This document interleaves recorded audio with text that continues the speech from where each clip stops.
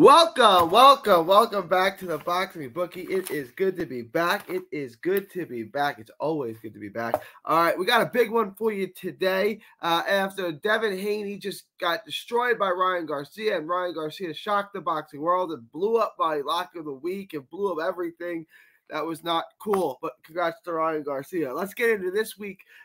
Fresh week. Let's restart this week after Devin Haney got destroyed and Ryan Garcia destroyed everyone's locks and bets, and that was just not good. But let's get into this week. Canelo Alvarez, Jaime Munguia is what we're going to kick it off with. I know that's not till next week, but DraftKings is totally bugging. I always use DraftKings. So if you have a problem, I don't know. But we're going to start now. We're going to start out with Canelo and Munguia. Before we do, please like, share, and subscribe. Follow 3D Boxing, 3D Boxing Blog on all forms of social media. The Boxing Bookie comes at you for every single major fight. Join the Patreon below. The Patreon is just $5 a month. You get the lock of the week.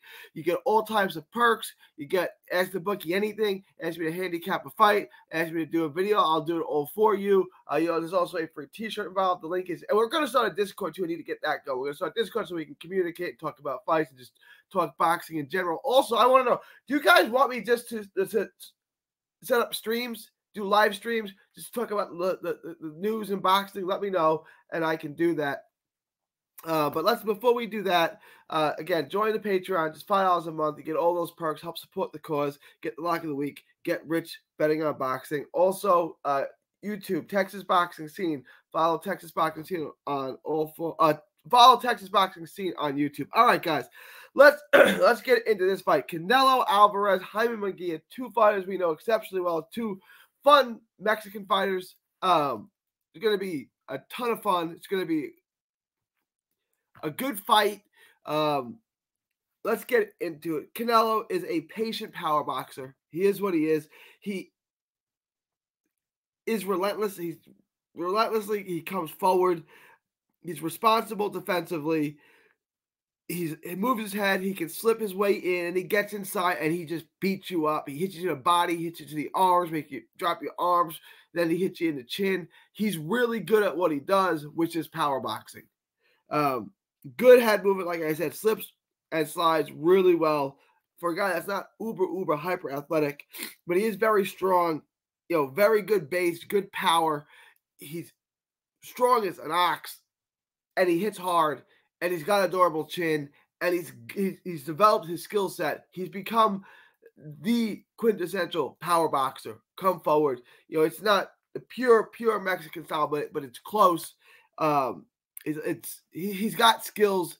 He's fundamentally really good. He's got a lot of quirks, a lot of intricacies that I'm not going to get into for the sake of time, that he does really well, that he can get in and he can land. He sets his shots up and picks his shots really well. Has he faded? Has he aged is the question. He's what is he, 34, 35 now? He's been in a ton of fights, he's 33. He's 33. He's been in a ton of big fights. He's fought 60. This will be his 65th fight.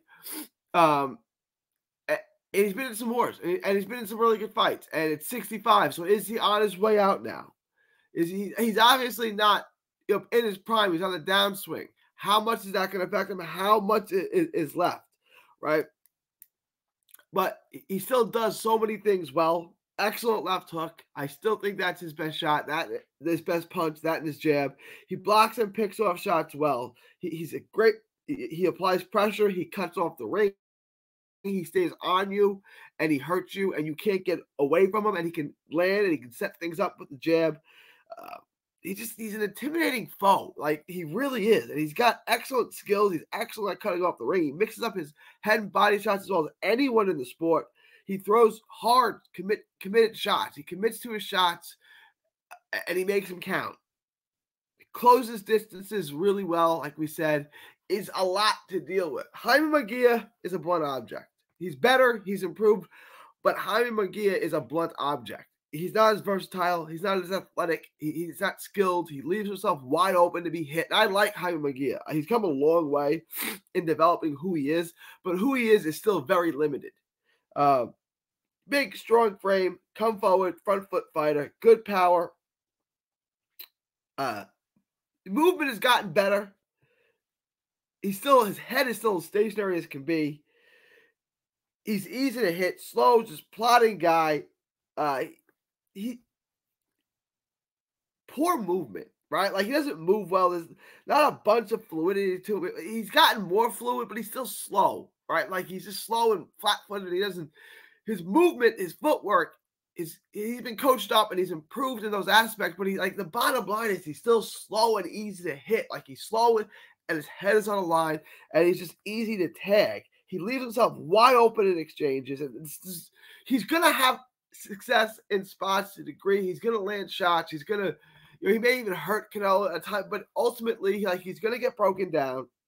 He's gonna get hit too much. He's gonna have some spots. He throws everything hard, right? Good volume. He's gonna try to win rounds with a volume, but he's gonna eat shots. I think ultimately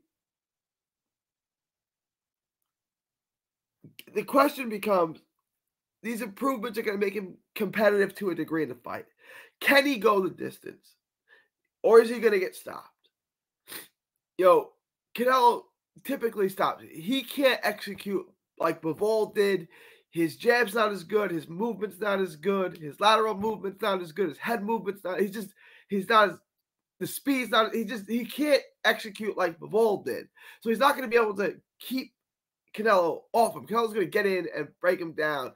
But Munguia is tough as hell. He's rugged. Can he go the distance? Really becomes the question. Canelo's going to win the fight. Okay? Canelo is going to win the fight. So this is what we're going to do.